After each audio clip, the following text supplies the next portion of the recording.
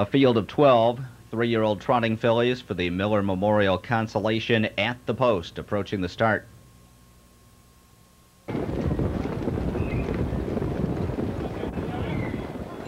And they're off. Luke's Chloe heads out for the lead. Belle Fontaine and Spicy Secret from the outside. Musical Victory away well and going off stride there. Musical Victory. She's gone on a break once again. Powerful Victory now heading out for the lead. Also up close on the inside is Dream Cabernet, who had that inside post as they head around the opening turn. Moving up on the outside, now racing into 5th position is Softly Dream. To her inside, Midori Hanover is 6th. 7th is Dream on Candy. 8th is Meadow Branch Nifty, who's parked out the first quarter in 28-1.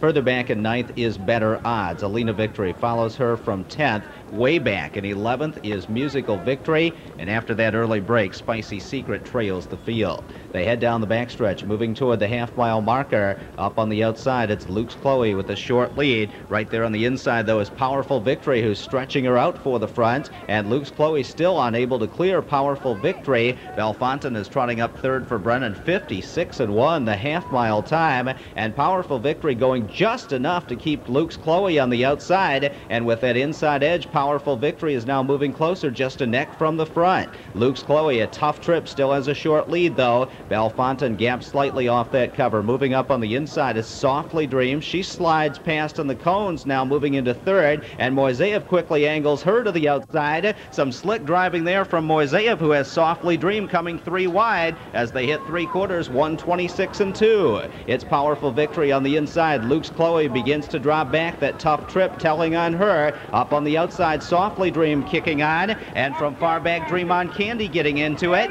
Softly Dream has taken the lead, but Dream on Candy looms the danger, charging hard on the outside. It's Miller and Dream on Candy surging up to the front. Softly Dream is now 2nd, but Dory Hanover 3rd. Dream on Candy to win it from Softly Dream. 3rd, Better Odds. Midori Hanover on a break in 155-3.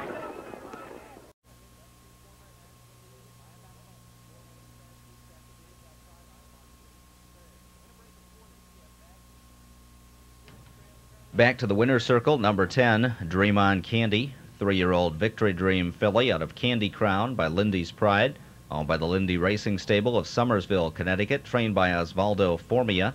Dave Miller in the sulky. Dream on Candy gets her first win this year, the mile 155-3, career best for Dream on Candy.